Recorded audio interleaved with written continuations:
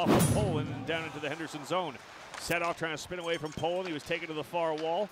Jones tried to clear. Smallman took it away.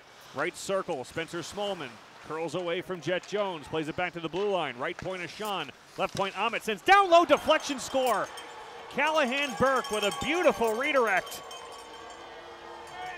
Callahan Burke with his first goal in 15 games gives the Eagles a 1-0 lead.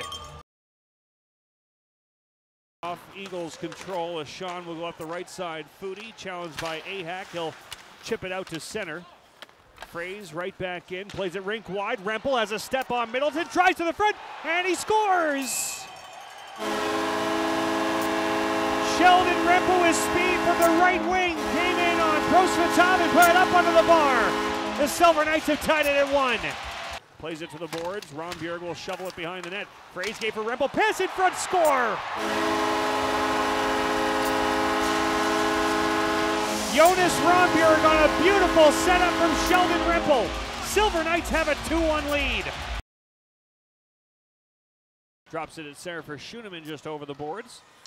And Schoenemann at the Henderson line stood up and stripped of the puck by Korzak. Korzak lost it as well, but now Denisenko lost it to Smallman. Dueling turnovers, in come the Eagles. High slot, Malinsky, wrist shot, and a save, rebound, score.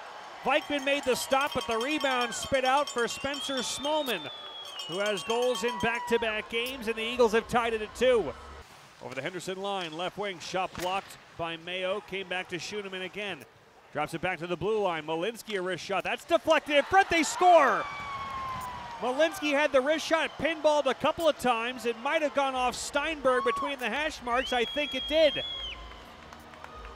A pinball wrister from the blue line. It's going to be Stienburg, and it's going to be a 3-2 Colorado lead. Back behind the Colorado net, Ashan will try the far side. Olofsson trying to clear, got ahead for Tufte. Tufte fires to the empty net, he scores.